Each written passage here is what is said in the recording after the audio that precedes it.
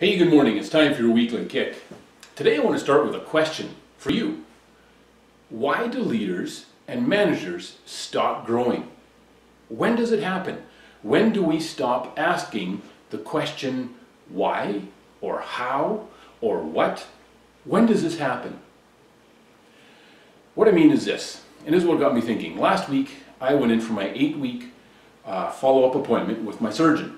Now, if you've been watching these videos for any length of time, you will know that I had surgery 8 weeks ago on my knee, and I showed a video clip of a picture of it where you got to see a little bit of blood running out of the incision. The staples were still in, but at this point it looks really, really good. It turned out well. The surgeon did a tremendous job on it. He was phenomenal, and I've had zero trouble with my knee or with the muscles that he reattached.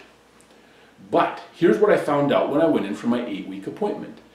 I'm at least 2 to 3 months ahead of schedule in my recovery. And the reason is because of the specific things that I've been doing to get me there.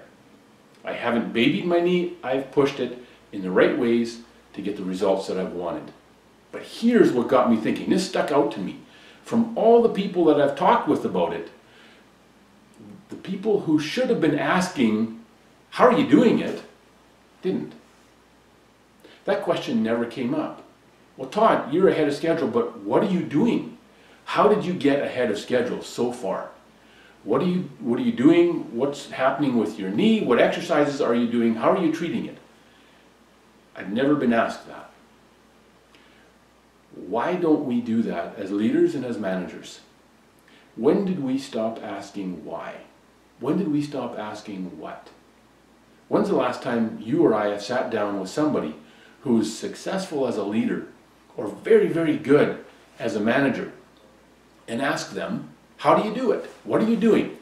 How are you making this happen? How are you getting the results that you're getting?